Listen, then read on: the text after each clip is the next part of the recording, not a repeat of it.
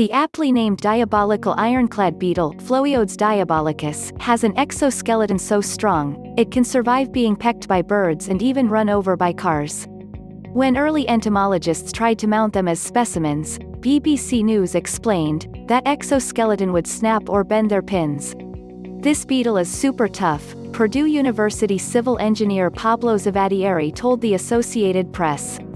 Now, in a study published in Nature Wednesday, Zavattieri and a team of scientists have discovered exactly what makes the diabolical ironclad beetle so strong. The diabolical ironclad beetle is found in the forests of North America's Pacific coast. It has lost the ability to fly, so its super strong exoskeleton is evolution's compensation for the fact that it can't flee its predators.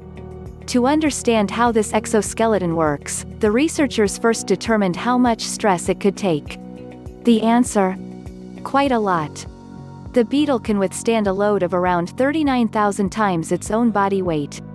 To put that in perspective, it would be the equivalent of a 90-kilogram, approximately 200-pound, person surviving the weight of around 280 double-decker buses, The Guardian explained.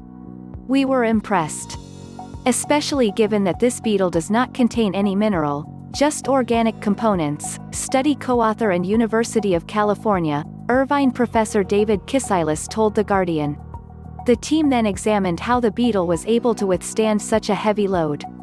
They used electron microscopes and CT scans to look at it up close, the Associated Press explained.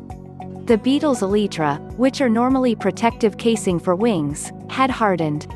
This is common for flightless beetles, but the diabolical ironclad beetle's elytra were unique.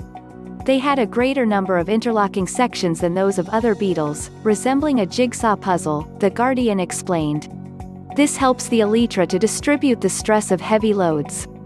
Further, the elytra was protein-rich and made of layers. When stress was put on one joint, the layers would peel apart to relieve the pressure.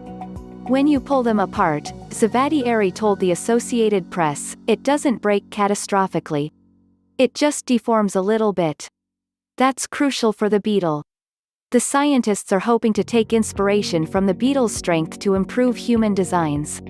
In fact, the study was part of a U.S. Air Force-funded project to learn from nature in order to make materials that better resist impact. As part of the experiment, the scientists made joints from metal and composite materials based on the beetle's elytra, BBC News explained. Their designs did make the materials stronger.